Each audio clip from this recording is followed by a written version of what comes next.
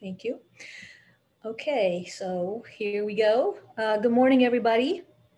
Thank you so much for coming. Nice to see you all. I want to welcome you to the first day of this year's Honors Showcase, where our 19 graduating honors students will share with you their capstone projects. Thank you so much for coming today and for your various kinds of support for honors students. Really appreciate you coming by. So just a few housekeeping notes before we start. We will have 4 presenters today, about 10 minutes each person. Excuse me. After that, you, our audience members, will have a chance to interact with our presenters. Once all 4 people are done presenting, you can raise your hand and we'll call on you to make a comment or ask a question. And you can also feel free to use the chat, and Lisa and I will be following that to get your questions answered. We will be recording the session, just so you know, and it will be available at a later date, probably on the Honors Showcase page and perhaps also in our Honors Program library archives. So you will be recorded today. Some of our other students could not present live this week, and they did pre-record their sessions, which will, if they're not there already, they will be shortly on the Honors Showcase page. So you'll have a chance to see a few more students there as well. Okay, so I think we are ready. And first, I would like to introduce our first presenter, Selena Brazil. Selena has recorded a YouTube video presentation, which we are going to play for you. So Lisa, if you're ready, you can pull that up. And Selena, we're going to run your presentation now. So sit back and enjoy, folks, and we'll see you in a little over 10 minutes.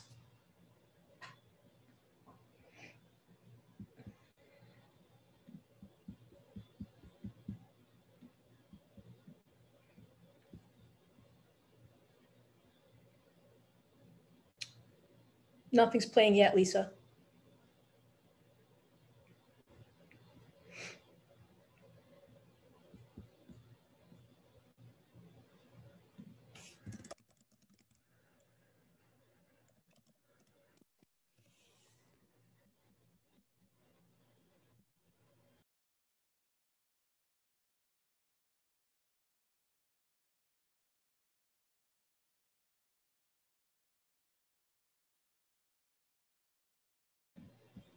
We can see it, Lisa. You can see it? Okay, let me try it again. Go ahead and press play.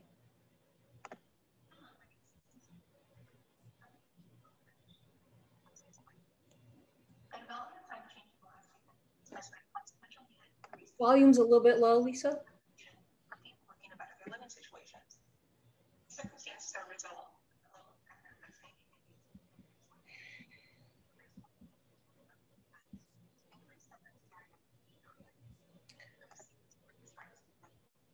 I think we better start it again, Lisa, because the volume is quite low.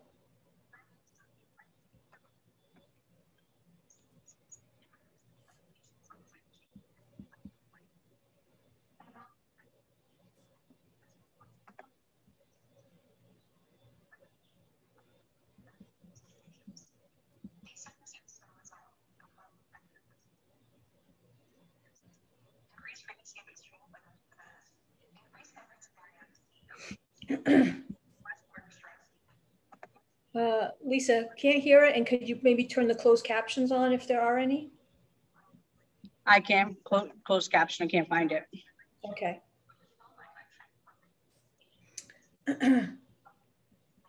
Lisa, are you sharing your computer sound? Someone just said it might fix the issue if you have one. Okay.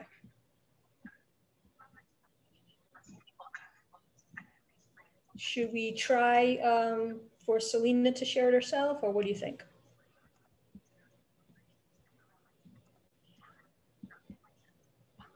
Oh my God, it won't stop.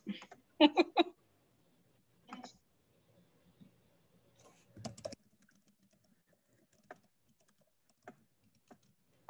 Selena do it because it's not working. It's not going louder. Selena, will you be able to share your screen so we can see if that solves the problem? We got to make her a co-host. Okay, thank you.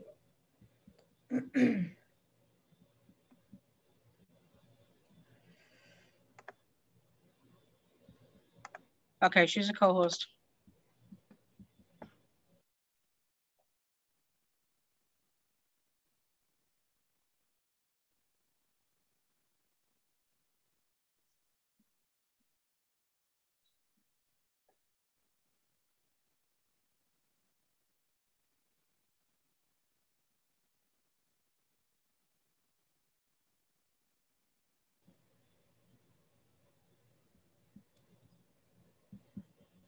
No sound, Selena?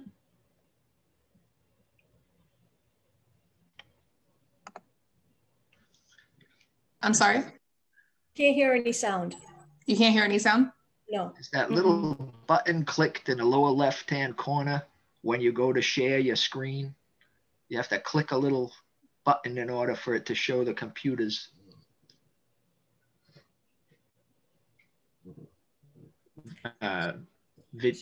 Audio.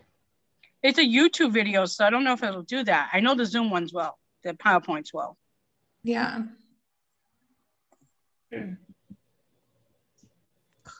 know what? I just presented last week in Zoom and showed a PowerPoint video, showed a YouTube video, and just like Bob was saying, like when you go and hit share screen in the Zoom, you know, the bar that says share screen, there's like a little box, and you have to have that clicked off, or otherwise you won't hear anything. Like you can hear it on your end, but not people listening in.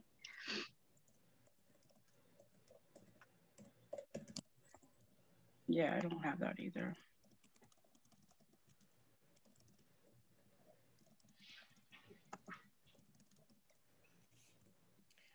Suggestion to stop the share and try again. I think that's a good idea. Yeah. Okay. So when you hit share screen, it's on that pops up, right, guys? Is that what I'm hearing? Yes, there's a little button right in the far. Oh, I found it. I found it. Okay. I found it. I got it. The share sound? Yeah. Yep. All Click right. that share sound. There you go. Increase. Hello, my name is Selena Brazil, and my research presentation is climate change and the displacement of life. The development of climate change in the last few decades has played a consequential hand in the recent occurrence of large-scale human migration for people looking to better their living situations. These circumstances are a result of global factors that span communities, including resource scarcity, increased frequency of extreme weather events, increased number and severity of disease outbreaks, and increased U.S. border stress due to the effects of climate change in parts of Central America. In my research, I intend to provide insight on 3 cases discussing climate change and environmental degradation, which is fueled by unchecked corporate exploitation of resources and results in the displacement and disenfranchisement of people. While climate change is a moderate contributor to migration rather than the sole factor, corporations have a heavy hand in thrusting people out of their homes at an increased rate due to their destruction of land and resources. This research sheds light onto the role of multinational corporations and how they play a significant part in international relations while highlighting the environmental devastation experienced in different parts of the world. In exploring this relationship, one important factor appears quite clear, namely that corporations privatize, enclose, and profit from natural and social resources of defenseless people with little care for the Earth's environment. The biological and cultural diversity is relentlessly destroyed, including land, pollution of water, choking air, and crushing souls. Locals watch helpless as these multi-million-dollar corporations destabilize their vast, fruitful landscapes into pathetic wastelands. The visible deterioration of biodiversity, increase of pollution, and ocean acidification is a heavy contributor to the gradual push people have to leave their situation. Globally, families escape their increasingly unsafe and unprofitable native economic areas for the well-being of their family. The environment that most immigrants flee from have eroded after years of abuse by corporations that suck their natural resources until they cannot provide any longer. Regarding this research, climate-displaced individuals typically do not fall under the legal term refugee due to its limiting definition of people fleeing persecution owing to factors such as their race, ethnicity, creed, or political beliefs. The international community may soon be forced to either redefine refugees to include climate migrants or create a new legal category in order to protect those who've been displaced by severe climate change. This is important because lack of international legislation to categorize people as climate refugees leaves them vulnerable, and it takes away the accountability from the responsible parties, such as corporations, corrupt governments, sinister policies, and so on. The project piqued my interest due to my firsthand experience living in a predominantly immigrant community on the border of Mexico. My peers had immediate family members who would regularly travel across the border to work for American agricultural companies in the fields. Many had expressed that the jobs were little in local economies due to government interference on local agriculture orchestrated by U.S. corporations. This method is used by many corporations to force farmers to become dependent on the help of outside services tailored to sustaining their hidden agenda of improving their profits and gain workers to control after the land is tarnished. This research allows me to study the connection between corporate interests, politics, and the environment, and draw a network of interrelationships between them. Most often, it is a poor global south that gets displaced, as well as other vulnerable communities. This research will focus on the displacement and decay of life as a direct result of the degradation of the environment in 3 gruesome and catastrophic cases situated in 3 separate continents.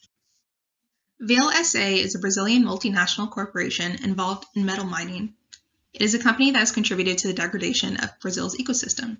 Thousands of families in Rio Doce Basin were affected in the incident referred to as Brazil's worst environmental disaster, where 50 million cubic meters of mineral waste was carried into an important utility river. Iron waste got dumped into a local village's water, which caused ecological implications due to toxic mud contaminating the land.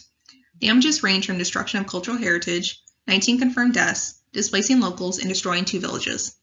3 indigenous ethnic groups were affected, along with tons of rotting fish perishing in the thick, foul mud. The ecosystem was damaged. The fish whose habitat was rocked unfortunately suffered horrific population damage.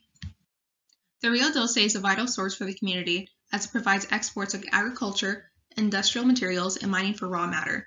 Vale SA was later directly linked to another environmental tragedy. 4 years after the Mariana mining disaster in Brazil, another toxic dam broke. The failure of this specific multinational corporation to properly control their mining areas resulted in the further destruction of native Brazilian biodiversity. This destructive incident was characterized by the casting of iron ore tailings into the region's river soil and the death of 232 people in Brumadinho, Minas Gerais. Whole environments are affected due to the mismanagement of huge corporations who will continue to suck the resources of an area until there's no more left to give. The impact of this event continues its toxicity today, with high levels of sediment from the spill, which can be detrimental to local livelihoods, human health, infrastructure such as hydropower and water treatment facilities, as well as ecosystems. Villages were displaced, forcing its natives to migrate away from their tainted homes in search of safe environments to raise their families without risk of disease and becoming corporate casualties. Many natives deal with polluted environments for years, such as the Rio Doce community. Companies barrel into the native environments to exploit their natural resources while bringing in hazardous substances in order to easily access the materials they seek, without thought to how it will affect the indigenous people and their ecosystem in long-term regard. They lived with the accumulation of unsustainable mining, deforestation, poorly managed agriculture, and insufficient sewage treatment in most communities along the river. This horrific large-scale environmental tragedy are more of a tipping point for many. The victims have no control over their destiny. These natives are socially and culturally displaced. Another example of climate change due to the negative impact of corporate agenda is at the birthplace of humanity, Lake Victoria, Tanzania. The introduction of the predatory Nile perch as an export cash product into the lake had a devastating impact on the local community and the environment. The Nile perch was brought into Lake Victoria's environment by the Ugandan Game and Fisheries Department in 1954 with the intention to develop the fisheries profitability, overseen by the British administration.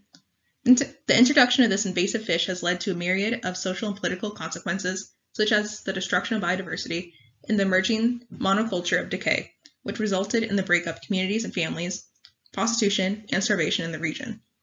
Those who have benefited from the decay of the surrounding ecological system includes the global north, a classification of developed countries that share similar economical characteristics, located primarily in the northern hemisphere, and the Nile perch's biggest foreign importer, the European Union.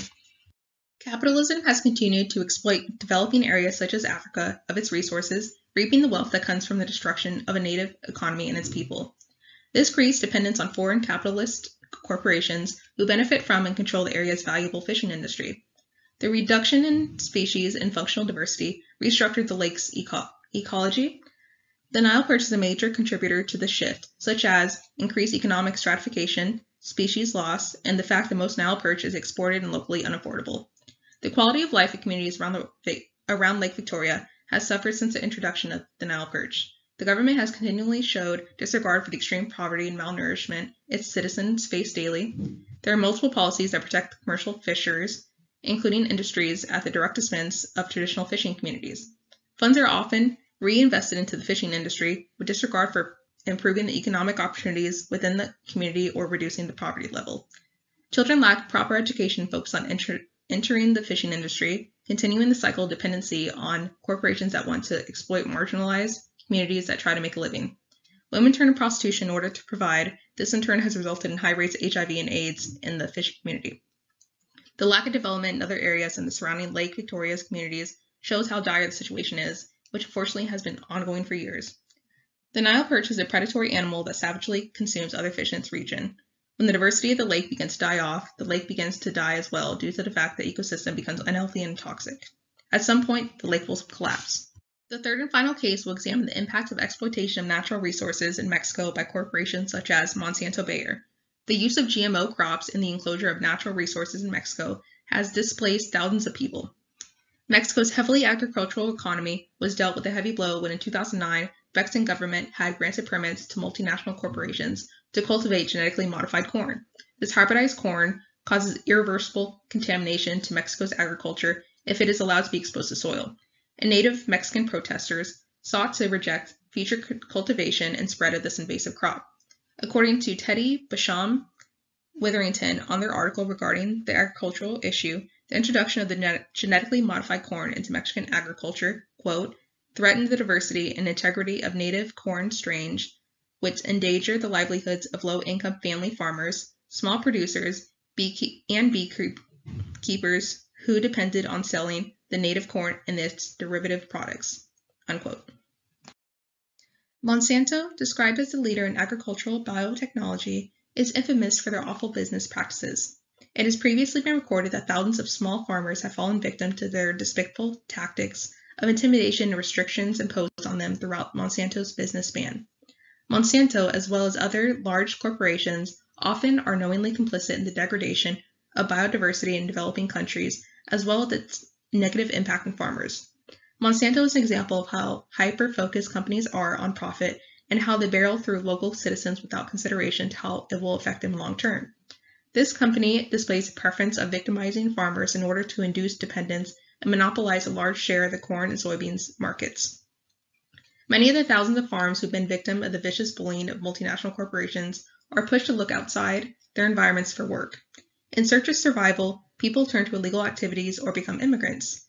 Instances such as this, where U.S. corporate interference led to immigration, is an example of common conditions that push people to leave their homes. My perception is that the misconceptions that many people fall victim into believing is based on local government propaganda that does not discuss this aspect. Immigrants have legitimate and valid reasons for upending their lives in order to pursue a vision to provide their families with the most secure living conditions possible. The destruction of the biodiversity in culturally significant areas devastates their inhabitants. Growing up in Arizona, I saw firsthand the people whose lives are upended. Throughout my research into the relationship between the concepts of climate change and corporate displacement, it has encouraged me to delve into the typical business tactics of these companies. I've discovered that the corporations that are guilty of infringing over the rights of farmers in developing areas are often protected under governmental policies. Corporations' governmental agencies benefit each other in order to make a profit at the expense of harming the biodiversity and economy of areas rich in natural resources. The government needs to be more stringent in how it protects consumer health and the environment instead of developing an alliance between the biotechnology industry. I believe that there should be more reversal motions toward these governmental policies that allow current predatory behavior from corporations. These incidents are not coincidence, it's deliberate, and it is a term referred to as disaster capitalism. These companies make money off of disasters. They benefit from it by recruiting labor or by attempting to cure the area after it's been affected. Biological pollution has gotten to deplorable points within the last 30 years, and the connection between corporate interests, politics, and the environment illustrate the need for more sustainable relationships between them.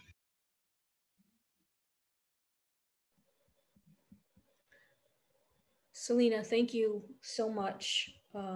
Really eye-opening research. Thank you so much for your presentation.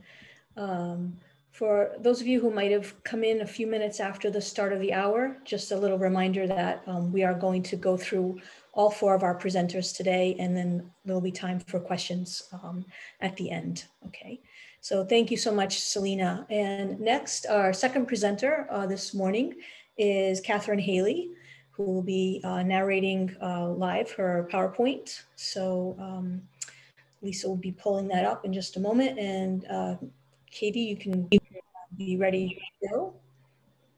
Sounds good. So Lisa, we're having that same issue as before where I'm seeing your sign-in screen, but not actually the PowerPoint itself.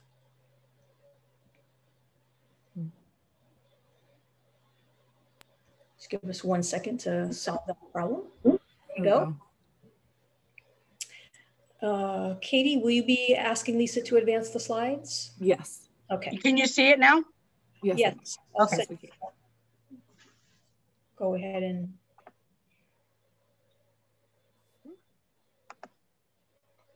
Okay, Katie, take it away. Thank you very much, Denise. And Lisa, thank you very much. Thank you everybody for coming. My name is Katie and I'm an addict. That is the way I've introduced myself for the last 3 years of my life. And I was given so much by a community of recovering addicts. Over the last 14 months, I have seen relapse, degradation, and death, which spurred me on to do this project because from that community, I was brought from homelessness to being accepted to an Ivy League institution. And I so badly want to do whatever I can to fix a problem that I'm seeing in my community. Next slide, please.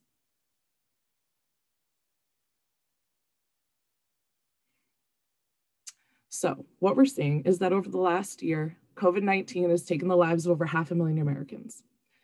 By June 2020, we had already begun to see the effects of isolation on mental health. In a survey of 5,412 adults at that time, 40.9% reported at least one adverse mental or behavioral condition.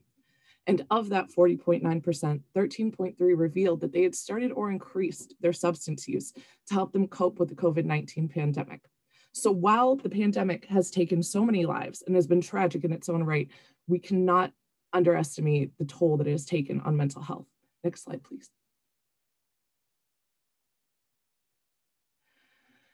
In 2020, the United States saw its highest increase in overdose deaths at 6.8% in history. In 2019, that amount was 70,630. And in 2020, it was 81,000 deaths from drug overdose. That is the highest in recorded history. Massachusetts, however, has managed to stay far below that number at just 2% of an increase in the first 9 months of 2020. Within New England, in roughly the same time period, fatal overdoses increased by 26% in Rhode Island and 24% in Maine. In short, the American Medical Association wrote to the DEA in November of 2020, and they said that more than 40 states had seen an increase in overdose deaths during the COVID-19 pandemic. Next slide, please.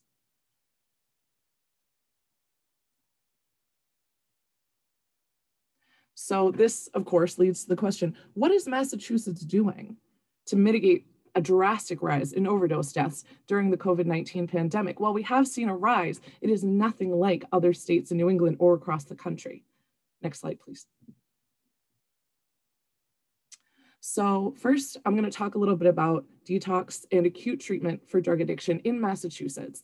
Massachusetts has 178 detox facilities, and they take state insurance like MassHealth and Medicaid. Rhode Island has about half that many inpatient facilities for acute treatment. Many inpatient facilities had to limit their capacity due to COVID-19. So the fact that we had so many treatment facilities kind of fixed the problem before it even started. It gave us a better head start than surrounding states. Next slide, please. So to talk about my next point, I first must explain Maslow's hierarchy of needs.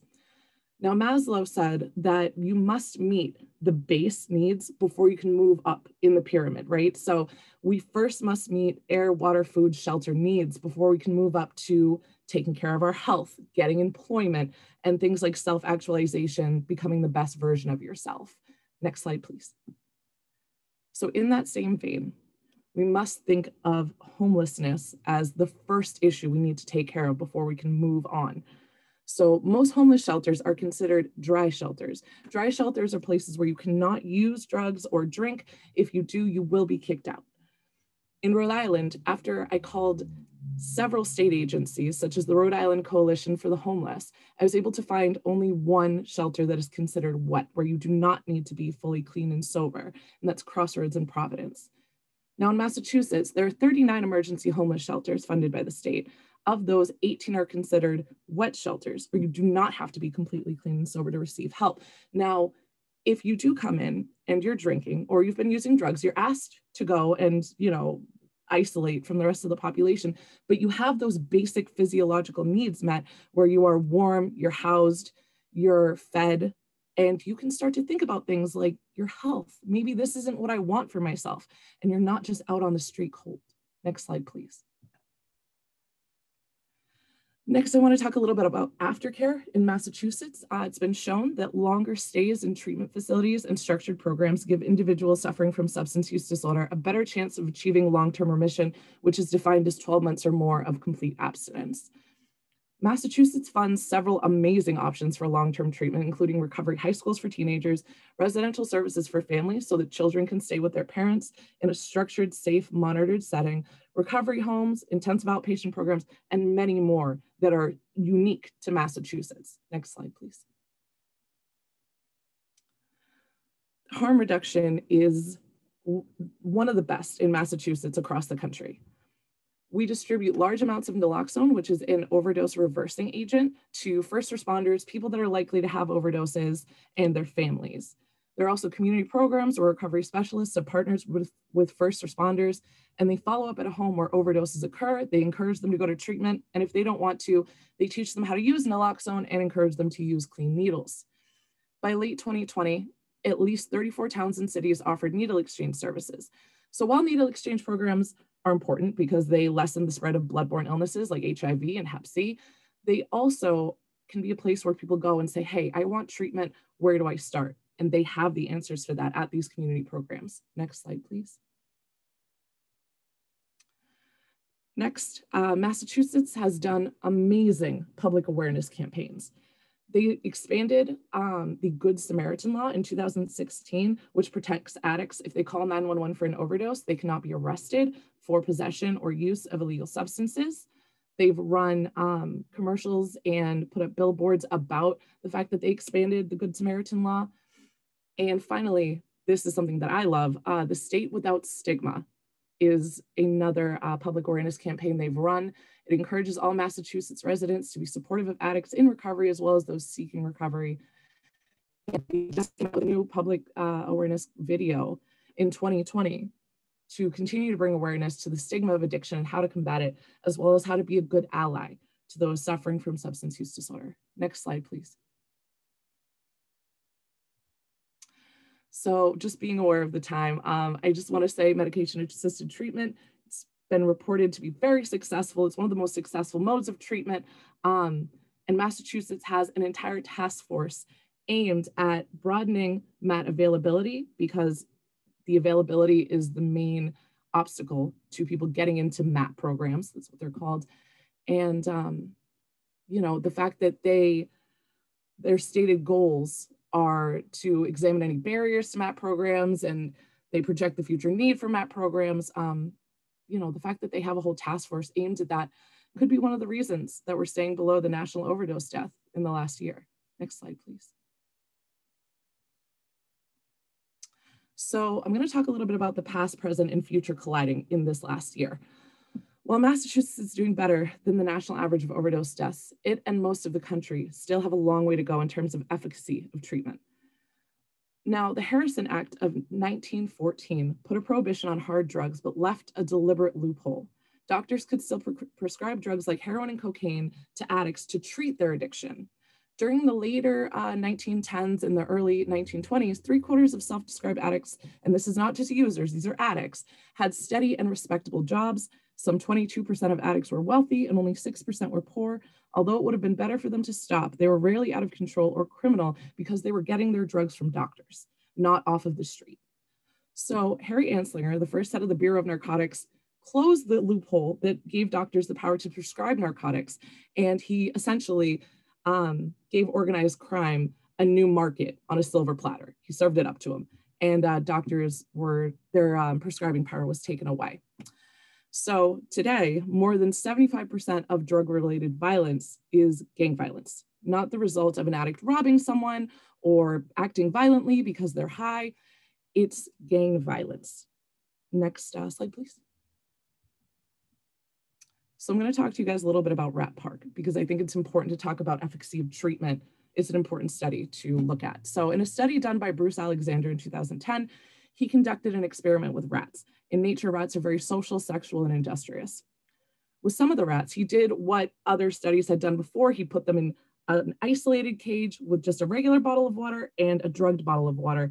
No other rats, no toys. And in another cage, he dubbed it Rat Park, they were given colored balls, blocks, platforms to climb, and other rats to interact with. In both cages, they had the drugged water and the plain water. And in the isolated cage, they almost always used the drugged water compulsively, and they almost always overdosed and died from that drugged water in the isolated cage. But here's the thing. In Rat Park, they didn't like the drugged water.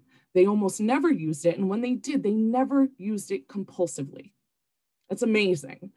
So that begs the question, what if addiction isn't about the chemical hooks of drugs like heroin and cocaine? What if it's about the cage in which the addict resides? Next slide, please. So Portugal has created a great framework on how to change the addict's cage. They decriminalized all drugs. They used to be as punitive about their drug, they had a drug war just like the United States, but they changed that all around. Now, the money that they used to use to criminalize and detain addicts, they now put into educating children, they put it into treatment for addicts, and they also use that money. If someone is willing to hire a newly abstinent addict, the Portuguese government pays half of their wages for that individual for a year. Often the worker will remain at that job after that year is up. So after almost 20 years of this decriminalization reintegration policy that Portugal has put in, the results are clear. The rate of injecting drug use in Portugal has gone from 1 in every 100 person to 0.5 in every 100. That's literally halved. It's insane. In the same period of time, intravenous drug use has doubled in the United States. These basic changes to their system, which was as punitive as the United States as 25 years ago, have created a connection for the individual back to the community. They can wake up with a purpose, go and serve their community, and become reintegrated into a social life. They're no longer in that isolated cage. They're in Rat Park now. Next slide, please. So looking into the future of addiction treatment, Oregon just decided to try out the Portuguese model. They decriminalized all drugs in February of this year.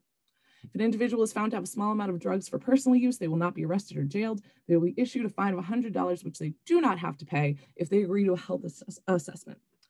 Fewer arrest and incarcerations, as well as taxes on marijuana in the state, will free up funds for addiction treatment. Oregon is treating addiction as a health issue rather than a criminal issue. And I look forward to monitoring this program that they've put into place. Next slide, please. So what does this mean for Massachusetts? We've always been an innovative state. We are socially responsible. We're the first state to have a public park, first free public school, first public library, first abolitionist newspaper, and the first state to legalize same-sex marriage. Our approach to addiction is working better than other parts of the country because we do have wonderful social programs, but we could be doing more. And I'm hopeful that we will follow Oregon's lead in our approach to addiction treatment. I can tell you from experience, addiction's morals are not the failing. It's their health. And that's all. If you want to click through my citations, but other than that, that's my presentation. Thank you so much for listening.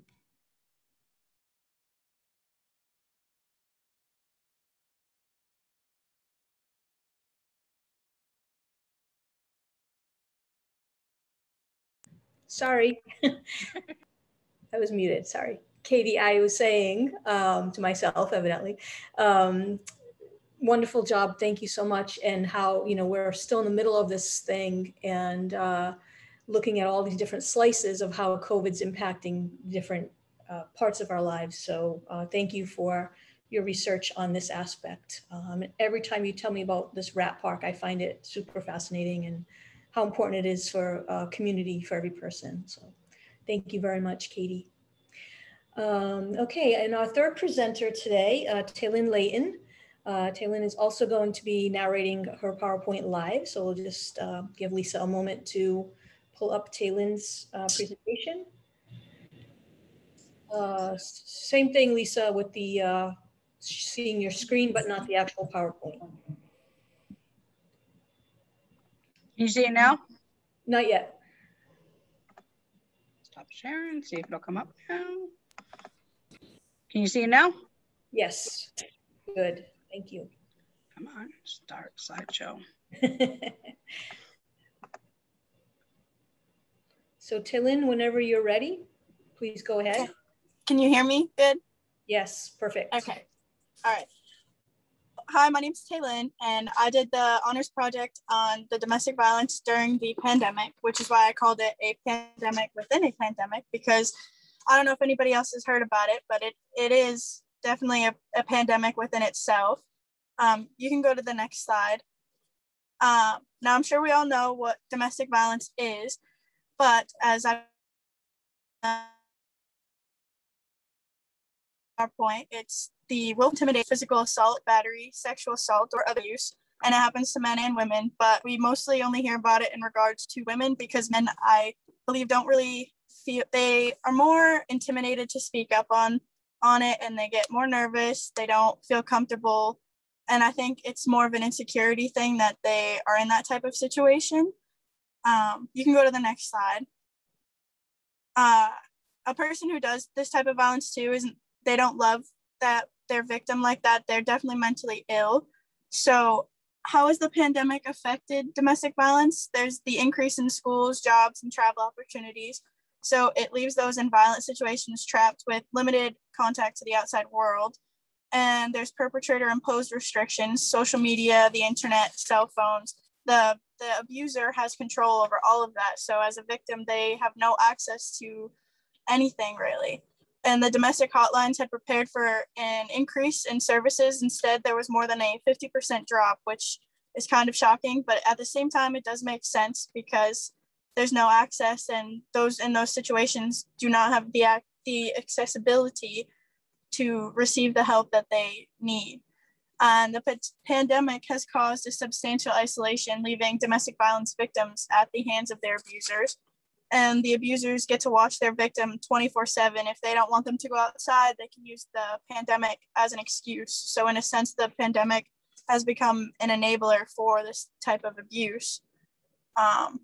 You can go to the next slide.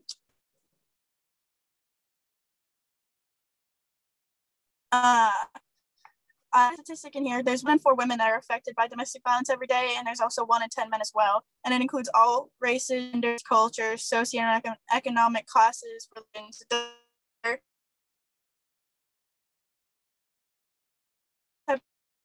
They're part of it. Has somebody every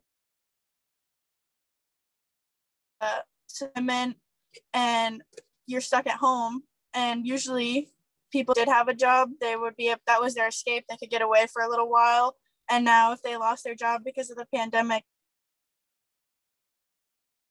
schools closing, there's the kids are at home, and this leads to possible child abuse, or for the child to witness parent violence, and it creates a more stressful household than it was even before. And not only is the abuser isolating their partner, but they could be isolating the child potentially too. And as a parent, that's extremely difficult situation to have with children around, and it puts more stress on the victim. Besides worrying about themselves, they also have to worry for their child or children if there's more than one in that household. You can go to the next slide. So there's a lot of barriers with this pandemic that stop people from receiving the help. As I said before, they're able to watch their victims 24/7. They have access to their phones even more now. And with everything closing too, I forgot to mention, all of the shelters that we used to have for people with domestic violence situations, they're either shut down or capacity is limited because of the pandemic. They can't have so many people. Hotels weren't available. All these shelters, nobody has access to anything anymore. Granted, things are starting slowly open back up, but it still makes it a lot harder for a victim to receive the help that they actually need. You can go to the next slide. So how do we help? This is a very complicated situation when it comes to helping somebody that you may know that is in a domestic violence situation. You can express your concerns on them, and how you're worried about their safety and well-being, but they can't just leave, and that's like a complicated thing to understand for somebody in that situation. You have to, I guess, I don't want to say you have to have been through it to understand it, because nobody wants that, but you shouldn't confront the abuser yourself, because that can get you hurt in the end more than anything. And you don't want to force the victim. They have to be able to do it on their own as much as you want to help them. And even if you don't feel comfortable, you could tell a trusted adult or go to the authorities. And you have to be conscientious at the situation at hand, because if there are kids involved, obviously that makes it a lot worse. It's not just the partner or your friend that's in that domestic violence situation. There's also the children.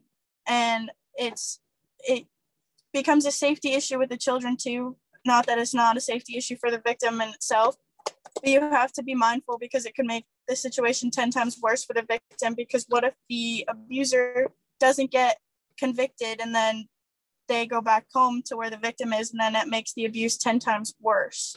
So you have to be really mindful of everything, and you have to remind them that it's not their fault, and you have to be there for them and try to convince them. I'm going to get slightly personal. I have multiple people in my life that have dealt with domestic violence situations. And just recently, I actually had to help a friend out of one because she needed help moving out because of her situation with her significant other, where he put his hands on her. And I was worried for her safety, but going to her apartment where he was, I was also worried for my safety. And I had to remind myself not to say anything to him and to just help her move out. I even have some family members that go through it too, and it's really sad to watch, but there's not that there's not anything that you can do, but at the same time, I kind of feel helpless and that I can't help them. But with the pandemic, it makes it 10 times worse, because I feel like you can't really do very much with it. You can go to the next slide. I included the hotline in my PowerPoint, because I feel like it's not talked about enough and it's not given out enough for others to know that there's a way. Because if the abuser's not at home, there's a chance that they could get online or find access to a phone and call this hotline, and they'll be able to get help if they need it and know that they're not alone. There's hotlines for plenty of things. It's just so sad to watch people that you know or love go through a situation like this with domestic violence, because you know it's not their fault. And as much as they believe that it is, I've had my own situations, not completely domestic violence. I went through a whole relationship where it was mentally abusive, and that includes domestic violence too, in a sense, with the mental abuse, and it's not fun. And I remember feeling the way that I did all those years ago, and to come out of it was relieving, and it made me feel 10 times better. And when I look back on it now, I know that it wasn't me, because back then I did think it was my own fault, and now I know that it's not my fault. And I feel like we all have to be there for one another. What's the saying? There's a saying where it's, you're supposed to be there for your neighbors. I'm trying to think of the saying. It's not on the top of my head right now, but I do think that this pandemic has affected the domestic violence rates entirely. And the last slide is just my works cited.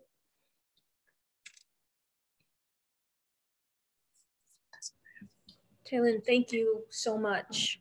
You're welcome. Another slice of how COVID has impacted our world. And also a great example for our audience, how our honor students often select a project to study where there is some personal stake. And I think so far all of our presenters have shown that aspect. So thank you very much, Taylin. And our final presenter today, Brandon Souza. Brandon has a PowerPoint in which he narrated within the PowerPoint. So we'll be playing that in just a moment as Lisa cues that up.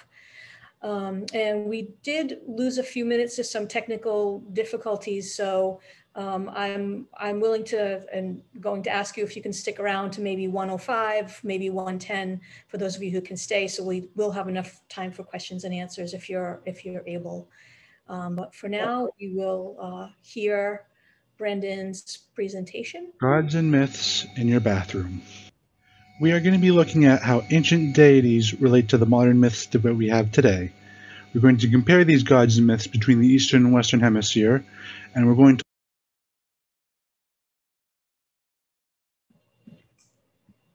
Lisa, we somehow lost the sound. I don't know why. I'm going to take two on that?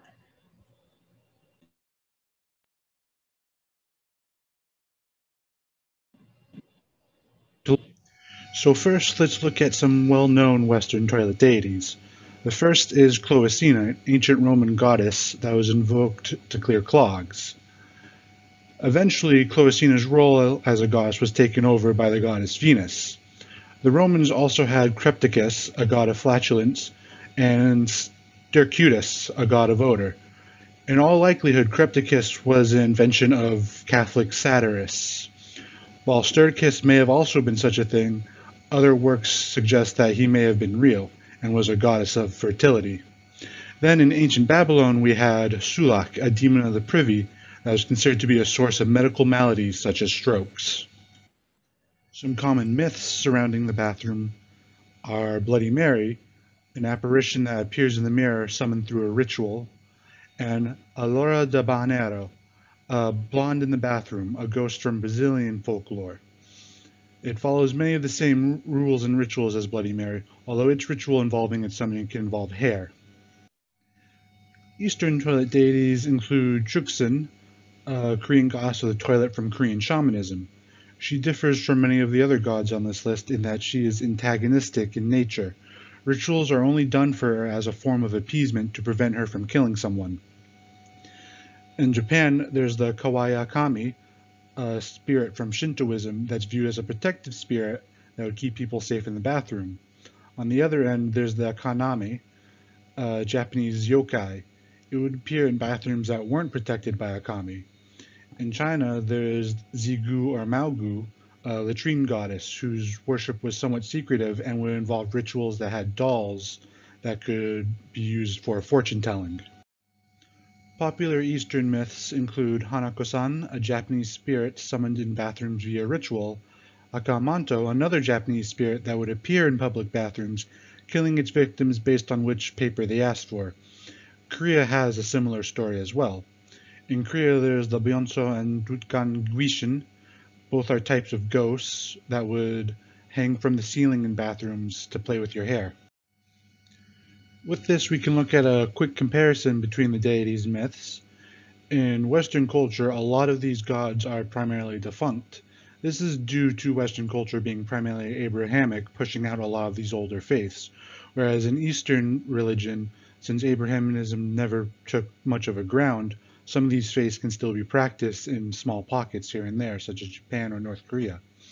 Both, however, have beings that are wholly negative or wholly positive, and there's a focus on death through disease or fertility through these beings. So let's first look at Bloody Mary. Bloody Mary likely originates from 20th century marriage or coffin rituals. These were rituals done primarily by young women that would perform a ritual at a mirror to see their future husband or to see if they would die before they wed. There also exist variations of Mary's grave myths in various states throughout the United States. Bloody Mary would be summoned through a mirror and is usually depicted as a witch or a ghost. What exactly happens afterward is incredibly varied, although it's usually a wholly negative experience. An explanation for this myth is possibly hallucinations caused by the dim lighting and the fixation on the mirror. Ultimately, the Bloody Mary myth is a form of scrying, a religious or ritualistic practice that will involve using objects to tell a future. Objects such as crystal balls, mirrors, standing water, bones, or even cards. It was a popular practice in the 20th century to use such methods to predict who their future husband would be, although the appearance of the skull or the Grim Reaper meant that they would die before being wed. But as women's place in society shifted, the ritual did too. It became Bloody Mary over time as the wholly negative aspects were usually kept, and the aspects related to marriage were dropped.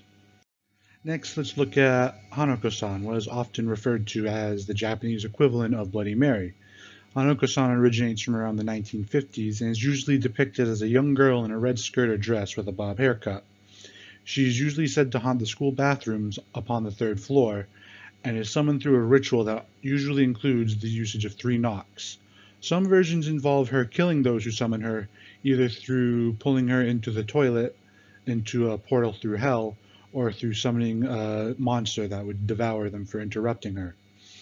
Hanako-san is a spirit of a dead girl, and her death usually ranges from between being murdered to suicide to being a victim of an Allied air raid during World War II. However, something interesting happens when we compare Hanako-san to another popular piece of Japanese media from the 1950s. This particular media I'm referring to is the original release of Godzilla. Now, both are from the 50s, as I mentioned, and both are entities created through Allied forces' attacks on Japan, and both are destructive in nature. Both are essentially anti-war in their themes and revolve around the destruction war can create. In the 1950s, Japan was still reeling from World War II and still suffered greatly from the hands of the Allied nations' attacks on them during World War II. Much of media that came out during this time frame often had a very heavy anti-war sentiment. Next, we're going to look at another piece of Japanese media, an anime called Ghost Stories, and we're going to compare it to a couple other forms of media. So Ghost Stories is an anime that debuted in Japan in around the year 2000 and was released within the United States in 2005. It's based on a book of the same name, and the plot followed a group of students that would exorcise spirits that were released due to urbanization that was happening in the town they lived in. What we're most particularly interested in, however, is episode 2. The reason we're interested in this episode is because it greatly revolves around its depictions of Hanako-san and Akamanto. Hanako-san plays a minor role compared to Akamano, however the role she plays is meant to fit exactly her appearances in her stories. Akamanto, however, adopts a small part of Hanako-san's myth, particularly the part where you could be dragged into hell through the bathroom. When we compare this to more modern pieces of media, however, we see a few changes. For instance, we'll look at Toilet Bound Hanako-kun. The most immediate change is the character's gender is changed. This is done as a way to subvert expectations even within the series itself. The series itself also barely looks at the myth itself, but rather looks at the relationship between myths and people, how when one changes, the other changes with it. Very much in modern media, the myth itself is less important, and it's more of a segue to look at certain points of culture. But when we look at the English dubbing of Ghost Stories, we see something completely different.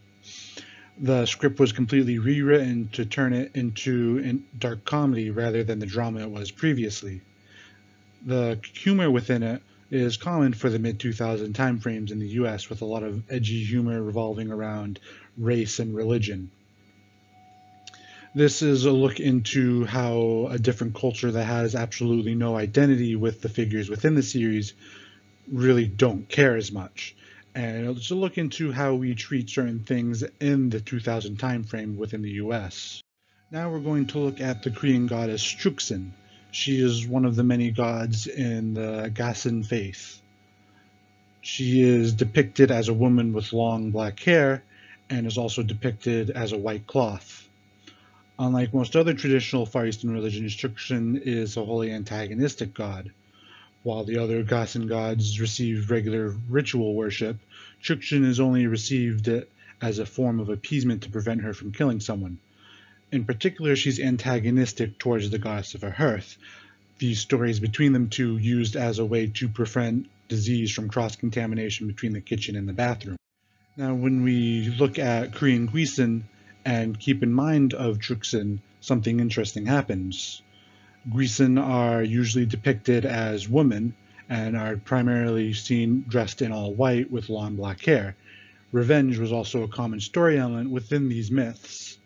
So what we have is both Chuksin and depictions of Guisin are both the same visually and thematically, as Chuksin is a goddess that is angry towards the other gods due to her punishment, and Guisin are ghosts and spirits of people who have a revenge that they wish to complete. They both tend to wear long white clothing, and they both tend to have long black hair, and they're both women. It's very probable that depictions of Guisin are leftover bits of Gassen faith that have stuck around through mythology. Lastly, we're going to look at something that pops up between both Eastern and Western hemispheres quite a bit, and that is most myths can follow a certain archetype. Most beings are ritually summoned the number 3 is often very prevalent, the entity is usually a woman and is usually the victim of something, and the end process is usually death for those that participate.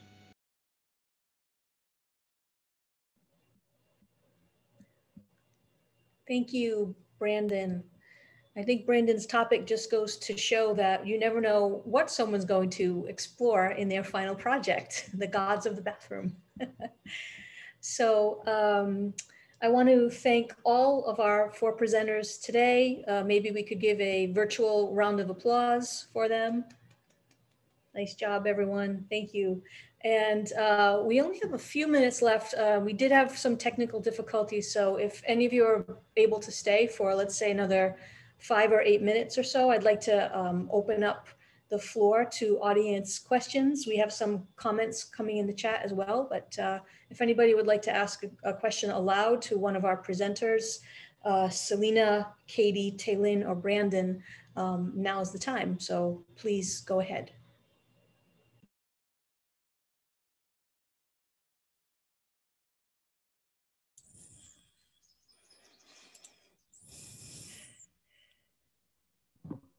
I think I have one for Katie. I was interested in the discussion that you had of Portugal and the way that Portugal had halved its drug use. Did I understand right from your statistics was like 1% of the Portuguese population drug users? What's America's percentage, the US? I don't have the US percentage on me right now, but it was 1% of the Portugal. So 1 in every 100 people in Portugal were IV drug users, not just drug users. They were using intravenously. Right, because I was kind of asking myself like, wow, that's such a really drastic way of changing the way. Why would they do that? And then I got to that statistic and was like, oh, that's why. Yeah, they had that's to make a a huge change. problem. Yeah. Thank you. Yeah, thank you for your question. Thank you, Kelly. And it looks like Colleen has her hand up. Go ahead, Colleen. So this is more of a comment to Taylin. First, everyone, fantastic job. I enjoyed all the presentations, very important work, so kudos. But to Taylin, there was another honor student I was working with who's taking 212 social problems class with me, and she was also looking at domestic violence. And one of the things that she was focusing on is the lack of resources for men as victims of domestic violence. And she had done some content analysis of even websites that offer assistance toward for victims, and what she had found lacking was specifically for males. So I just wanted to kind of say that it was an interesting connection. Maybe I can put the 2 of you together just so that you can talk about some of the common themes that came up and some of your maybe even where the research needs to go from here. So thank you. Sure. Thank you, Colleen. I can share email addresses between Colleen and Taylin. You can make that connection. That's great. Thank you. We've got a lot of bravos and awesomes in the chat for all of you. Katie, did you ever look into Amsterdam's approach to drug use? So I didn't hear anything in terms of like drug treatment. I know that they also have a couple of drugs legalized, like marijuana. I think they also have some, correct me if I'm wrong, Selena, but hallucinogenics legalized there too. I don't know about their treatment model. I know Switzerland has a really great treatment model too, though. If you're looking into that, highly recommend looking to Switzerland's because theirs is crazy. It's so good. They had a similar issue to Portugal, and like it was also really, really bad. They actually legalized, like not decriminalized, legalized heroin. Yeah, and it ended up working for them. So yeah. Thank you. And Bob Brack, go ahead. Yeah, I had a question for Selena. If she looked at, or if she's been seeing any movement in a change in the refugee status for climate refugees with the new administration and with John Kerry and as a liaison for climate, and has there been any movement in that direction? So far, I haven't seen many improvement. there's a lot of advocacy groups and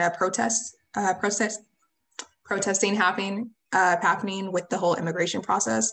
But there hasn't really been any change. I mean, there's been some here and there, but as a whole, like there's a lot that needs to be done. Because we're looking at almost 200 million, environmental refugees in the, in the next few years. So it's going to be something that I believe the status should change for that. Even what we're seeing right now from coming from Central America, a lot of the movement of the immigrants from Central America are due to the droughts and everything and down there in the conditions. So. Oh yeah, South America, when I was looking into the whole, with Brazil's environmental degradation, it was like heartbreaking what they're going through and continue to go through. You're making me think, Selena, of the power of corporations and how can that be dismantled? And even if we don't want to participate in these corporations, they're so intertwined with our daily lives. So, you go to the market and try to buy a tomato, and it has an incredible history connected to a lot of ugliness and how difficult it is to combat these things when they're so intertwined in everyday systems. So you appreciate the light that you shined on that. Right, I completely agree. It is hard to cut back on things that we do every day. And if we do it all suddenly, it would just be chaos. So I think it needs to be definitely gradual. But, And we also have problems in our own country with the Asian carp. I don't know if people are familiar with how that's been moving up the Mississippi River, and they're trying to keep it out of the Great Lakes. It was brought in to control algae in catfish farms. But then with the major flood in 1983, a lot of the catfish farms were flooded, and so the carp got out. And so there's a major effort to try and control them. They're the ones that jump out of the water. I don't know if you've ever seen those. If you ever look on the Asian carp thing, you can see them flying out of the water and everything. And so there's a big effort to try and control them. There's also the multinational corporation of the Pebble Mine. I don't know if people are familiar with that in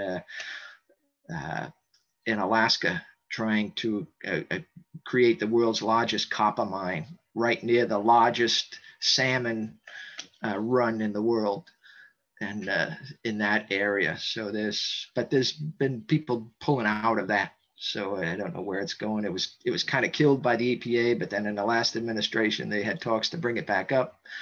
And so I think it's probably kind of slowing down again. So hopefully that doesn't happen. Will you do me a favor and put your email in the chat? I would love to talk to you more about this. Okay, sure. Thank you. And I think that Bob's comment, and it makes me think of one of the beautiful things about the honors program is that students are participating from all disciplines and all areas of the college. And so we get these wonderful research projects, and then for faculty members who work with them, it's such a great opportunity for our students to latch onto the expertise of these faculty members. Sometimes that's an opportunity that students don't get until much, much later in their educational careers. So for all the faculty members who are on this call, I would like to thank you for working with our students, because the program cannot run without faculty involvement. And also to our college administration, who has really fully supported the honors program and is in its corner.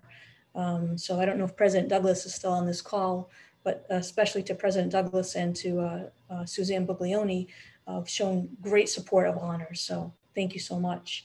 And it looks like, Mary, you have a question, and this will probably be our last one as we're getting closer to 10 after the hour. So go ahead, Mary.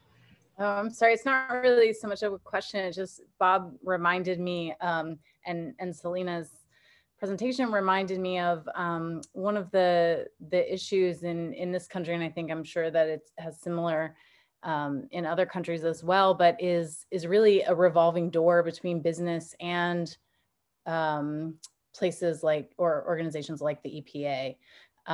So I recently read a book, and I apologize, I can't remember the name of it right now. It's by Robert Bilott, who is a lawyer. And it was about a landmark case against Teflon that Teflon was poisoning the water. And they filed a class action lawsuit, and they, on behalf of several communities that were impacted by polluted water. And they actually won something really interesting, which is medical monitoring for the people who were impacted. Anyway, it's a really interesting book because it's kind of, can be a little hard to read because it's written by a lawyer. So it's sort of, there's a lot of kind of legalese in it, but it's also a really interesting look at kind of the ins and outs and how he kept trying to get information and couldn't get the information from the company, how they gave him the runaround, how he got the runaround from state officials, and how the local governments were complicit in not providing information to the people about what was in their water. So it's just a really scary and interesting case to look at. Yeah, it's become the PFAS and PFAS have become a major emergent contaminant in the water, drinking water, and a lot of the utilities are having to deal with it right now. Thank you for saying that resource, because I'm definitely going to look into reading the book. Thank you.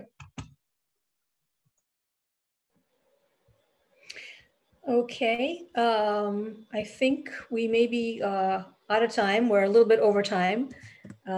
So I think we should close up now. I don't see anybody else's hand raised, and I think we went through the chat.